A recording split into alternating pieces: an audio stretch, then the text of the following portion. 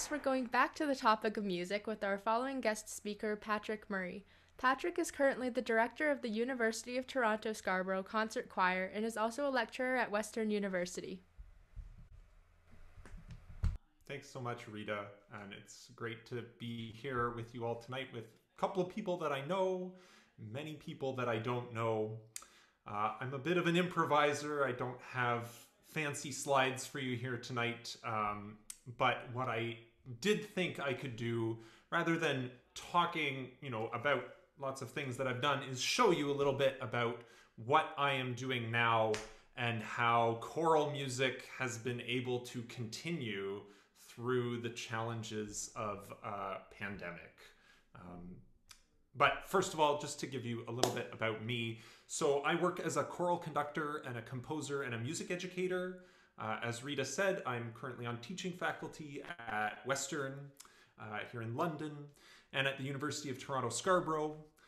So I lead several curricular choirs on those two campuses, and I work with our students who are not so much older than you all, up and coming artists and teachers, all of them, to develop their own skills as music educators and choral leaders and bring the kind of music that they want to bring back into their schools and their communities. I think one thing that happened for me in high school at Cameron Heights that really set me on the path that I'm currently on was in 2006, the Kitchener-Waterloo Symphony declared that they would be going bankrupt and folding and shutting down operations. What followed after that was a massive community-wide fundraising campaign to save the symphony, is what they called it. And as part of that, myself and a group of friends of mine at the time in the music program at Cameron, all of whom I'm still in touch with, and we Zoom on a month-to-month basis and still have an annual Christmas party when we can. So friends from Cameron, great people. We all pitched in together and along with students at a couple of other high schools in town organized a benefit concert that was entirely student run for the Kitchener-Waterloo Symphony. And I bring this up, this was almost 15 years ago, but I bring this up for a couple of reasons. Number one, it was the moment in my life where I really realized that the importance of what we do as performing artists is not just to make beautiful and cool and awesome things, which many of you are all doing in your own ways and your own disciplines and your own artistic practices. But it really, the value in the performing arts lies in how we bring people together around shared experience. And that was what we stood to lose at that time. And that is what I think, and if there's one thing that we take away from tonight, that I think many of us have realized that we are missing over the past year, is the value of coming together, whether it be in song or in dance or in your band or just jamming out in some way, that art is what you make together with other people. And for me, as a choral practitioner and conductor, I know that that is something that I think about on a daily basis when I'm working with my choirs, be they older adults, younger kids. Part of the art is how do you bring people together and animate their voices and bring that to speak to something that is a local connection. And so figuring out how to do that over the whole past year, when largely all that we've been able to do is meet together on Zoom, to recapture some of the integrity of that experience, has been an immense learning curve for me, but has also brought real opportunities for personal growth and to make connections still here in London that I don't think I otherwise would have made.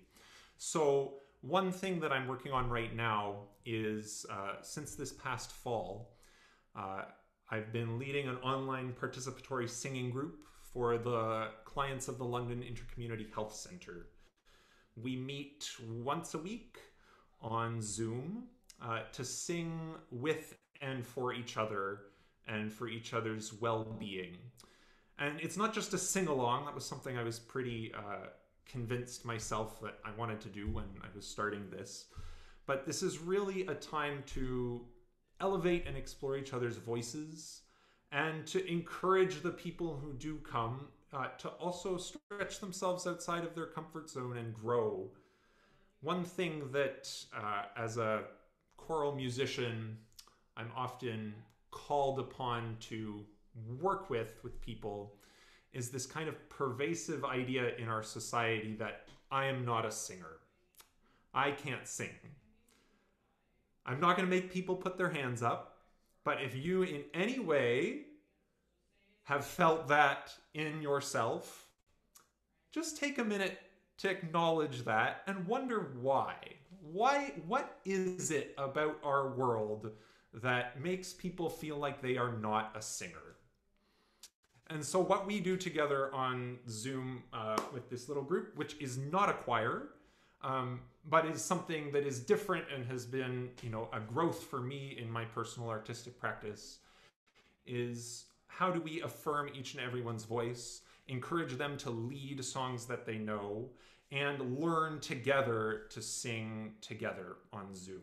So what I would like to do in our last couple of minutes together is I'd like to sing something, and I need one volunteer. Do I have somebody to volunteer to sing with me? You can put your hand up either virtually on Zoom or you can put it up on your screen. I see Akbar Arkani. Are you there, Arkani? Hi. Hi. You can keep your video off if you like, but we're going to sing. And I'd invite you all to sing along with me. Is your name Akbar or Arkani? Akbar.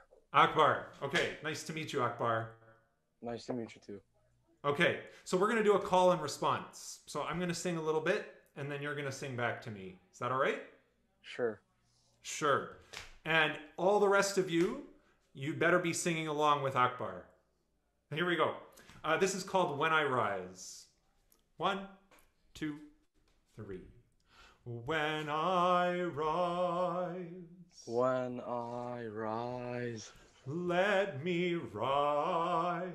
Let me rise. Like a bird. Like a bird. Joyfully. Joyfully. And when I fall. And when I fall. Let me fall. Let me fall. Like a leaf. Like a leaf. Gracefully. Gracefully. Without regret.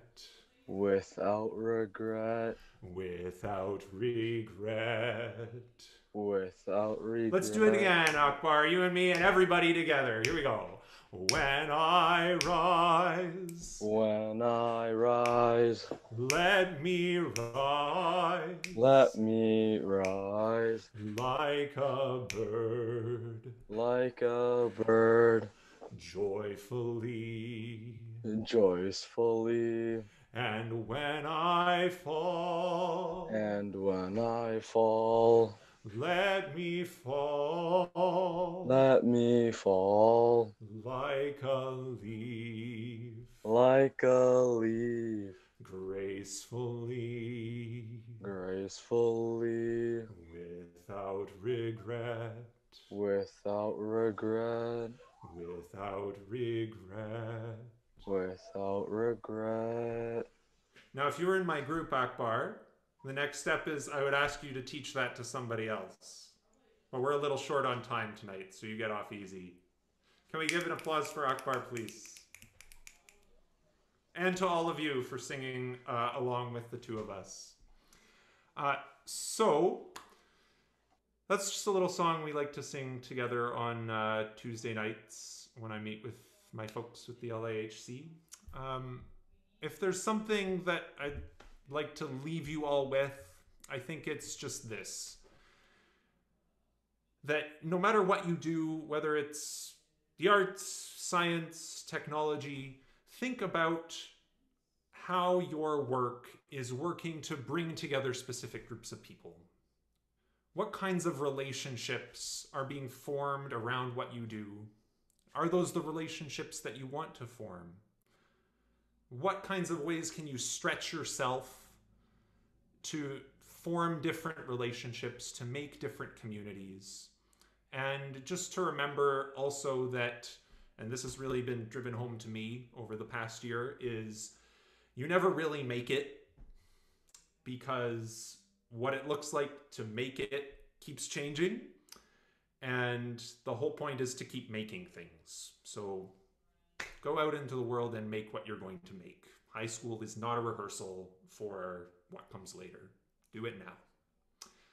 It's so great to see you all tonight, and thanks for singing with me.